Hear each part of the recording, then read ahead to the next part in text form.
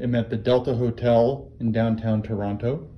Wanted to do a quick tour. This is a corner Harbour View room, Harbour View Suite. It's absolutely massive.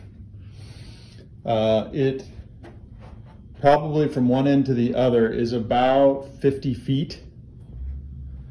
Outside of the room, or outside of the window rather, is the CN Tower, Rogers Center, and then in the distance, Steam Whistle Park and the Toronto Harbour.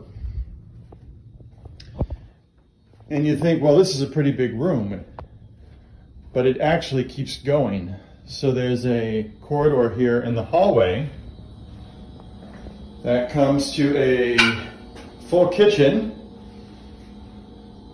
with a toaster, coffee maker, and refrigerator. And then across the way, possibly the best toilet view I've ever had from a hotel, is the bathroom with floor-to-ceiling windows. And the CN Tower. So this is my first experience with Delta, and I gotta say, not bad.